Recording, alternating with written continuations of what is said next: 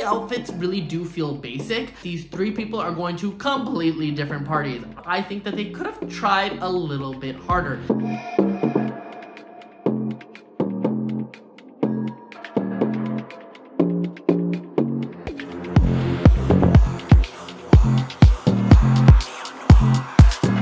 Hello my beautiful light brights. For those of you who do not recognize me, my name is Neon Noire. I'm a half Italian, half Canadian drag queen.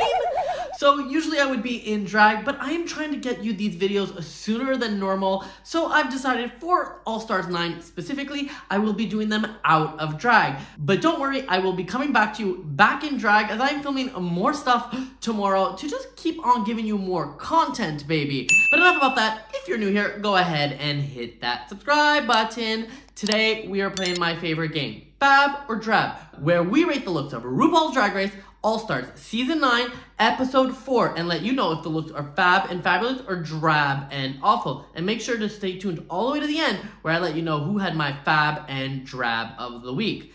This week, the queens are giving us makeovers, and that is right, we got firefighters coming in, and they are giving them a drag makeover. But this isn't any ordinary makeover challenge, this is also a girl group challenge. That is right, we got two challenges in one. We got a girl group, we got lyrics, we got choreography, and we got makeovers. But then again, we are here to rate the fashion, so we will be breaking down these makeovers specifically. So, without further ado, let's find out who shined bright and who faded into obscurity. First up, we got the hoses. The hoses is made up of Vanessa, Vanjie, Mateo, Roxxxy Andrews, and their contestant Valerie Valentine. First up, we are going to be looking at these as a girl group because they are a group, but we will also be talking about them individually and talking a little bit about that makeover. So first things first, these queens were really intelligent because they definitely look like a group. They are all coming out in pink with this sequins fabrics, and that is Roxxxy Andrews'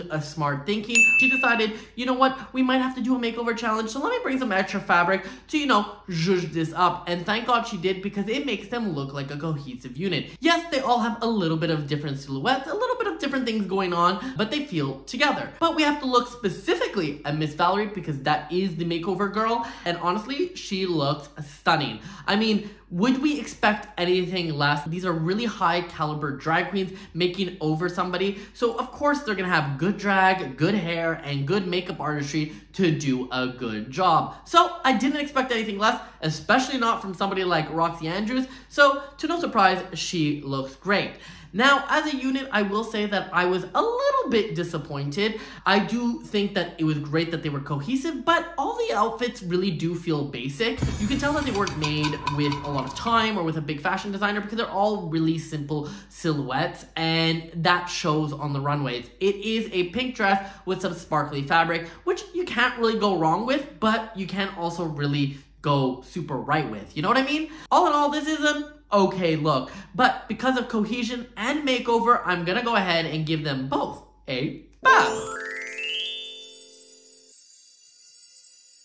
Next up, we got Meow Meow Mix, which is made up of Plastique, Tiara, Jorgeous, and their partner Angelique. And they decided to go with this more Powerpuff Girls fantasy. That is right, one's in blue, one's in pink, one's in green. When they were in the workroom and talking about that this was the idea they were gonna go with, I was a little bit concerned because Powerpuff Girls isn't necessarily a girl group and it isn't necessarily a lot of people's initial reference, but as soon as they came out, they worked. It worked. They looked cohesive together and they came together. What you can clearly see that they did, which was smart, was that Plastique had her look, Jorgeous had her look, and they both took pieces of their individual looks and put it on Angelique. And they did it in this green and black sort of color combination, so it kind of works. Angelique ends up having sort of the same fur boots and fur jacket that Plastique Tiara has, but she also has like the same rope detailing and fabric that Jorgeous has. So that ties them together. They are literally tied together by this one person. They also matched it with great hair to put a whole look together. On top of that, Angelique looks amazing. On the last one, I said Valerie looked great, but Angelique is like a next level fish. And I'm like, girl, and this is your first time in drag? Good luck trying to do that again because you ain't. This is top perfection. and amazing hair, if I might add myself. And as if that wasn't enough, they decided to just add that little decal of their name on each one of the garments to kind of tie it all together and make it match Plastique's dress. And I thought that was a smart little touch, and it also makes it feel like a unit. Because you could see somebody doing that if they want to be like, girl gang. All in all, it's giving Spice Girls, it's giving Powerpuff Girls, and it's definitely giving FAB. Next up, it's the Pussycat Hose, and the Pussycat Hose is made up of Shannel, Angeria, and their partner, Natasha Bradley. And these people are coming together?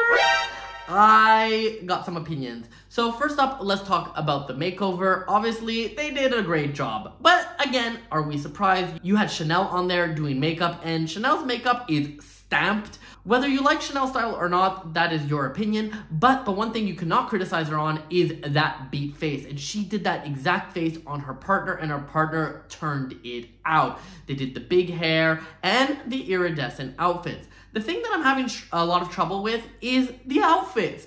I think that these three people are going to completely different parties. I feel like they've been pulled out of completely different wardrobes, and they do not look like a unit. I guess the only thing that's tying them together is maybe the color scheme and definitely the heels. I do not know if this necessarily makes a girl group. I think that they could have tried a little bit harder. We already know this is quite a bit of a challenge, because already trying to dress somebody when you don't know what size person that person is going to be is already quite difficult. But then to make a cohesive unit is even more challenging. If they were at least all in the same color and then did different silhouettes, you can kind of say it's like the sporty Spice to the baby Spice. You know what I mean? But this was just not jiving, because you can see that they were trying to be together, it just wasn't landing. Then when you start looking at the individual garments, it definitely feels that they've been more pulled out of Shannel's wardrobe, and I say that because it feels over the top. I think one of the things that they could have done is mixed and matched some pieces. For example, Natasha could have lost this collar and added some pink boa. I think that would have helped. And had they all been in the same color, let's say pink, it would have helped. But the way it is today, it doesn't work, and despite the great makeover, it is still gonna be a drab. Next up, it's the Hose Dragus, which is made up of Nina West, a Gotmik, and their partner, Anita Blaze. And they are coming out in these sort of like 60s, 70s inspired dresses with this black hair. Now, I was a little bit surprised that they decided to go with more of Nina styles, which is this sort of like camp 60s aesthetic, as opposed to Gotmik style, because Gotmik is the fashion queen of the season. I'm going to assume that this was probably because Nina had items that probably fit this contestant a little bit better, and honestly, we know that Gotmik can pull off anything and make it look great, and this is what happens with it. One of the other things that they are doing really well is that they all decided to go with black hairstyles, which brings in that little piece of Gotmik into it. Now, is it really Gotmik? Questionable. I mean, it's just black hair at the end of the day, but it does make them feel like a unit, and that is the important part here. They all have different patterns going on, they have all different silhouettes going on, but they feel like a unit and they feel like a girl group. Now, probably a girl group from like the 50s or 60s, because I can see them doing some like but I can't really see them being like pop stars today. But it works for a makeover challenge. The garments look good. They're very sparkly. They have a lot of pattern on them, and they fit well. The makeover is great. You can see that Gotmik did the makeup because Honey turned it out. Now, I do feel like Anita does look more like Nina, and maybe that's just because of the size of them, but also because of the hair. So if I was to change one thing, I would have gotten rid of Nina's hairstyle, but probably done something a little bit more Gotmik with the hair, a little bit edgier, a little bit more punky. But considering Anita's size, it would have to be a big wig. That, or I think that Gotmik should have went with a big hair as well, so then it would have just helped them unite just a little bit more. All in all, is this a bad look? No, it's not. I think it's actually really successful, though not my favorite, still successful, and that is why they are still gonna get a FAB. And with only 8 contestants and a girl group challenge, that is it for this episode. I do think this was an interesting take on a makeover, mainly because we got both a makeover and a girl group put together. I don't know how I feel about it. Actually, I do. I don't really like this idea. I see where they were going with it, but what I love about makeovers is the stories. I love to see the transformation, and with only 8 queens, you could have given them all a contestant. Now we only got 4, and it just feels like a little bit disappointing and short, and really wasn't doing it for me. But hey, that's the episode. But enough about that, let's get into the reason why you guys are here. You guys are here to find out who had my fabs and drabs of the week. So my drab of the week this week has to go to the Pussycat Hoes, which was Shannel, Angeria, and their contestant. But I chose them because they got my only drab. They didn't really match, and honestly, everybody had great makeovers, so that was the only criteria I can go by. But enough about the negative, let's get into the positive. Who had my fab of the week? Well, my fab of the week this week has to go to Meow Mix.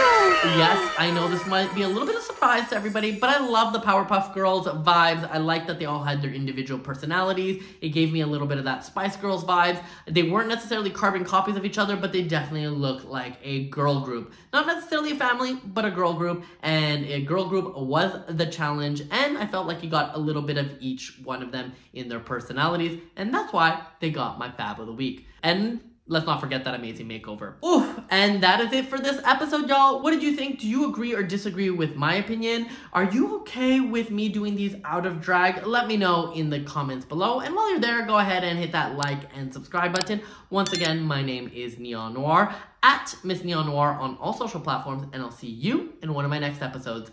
Bye-bye.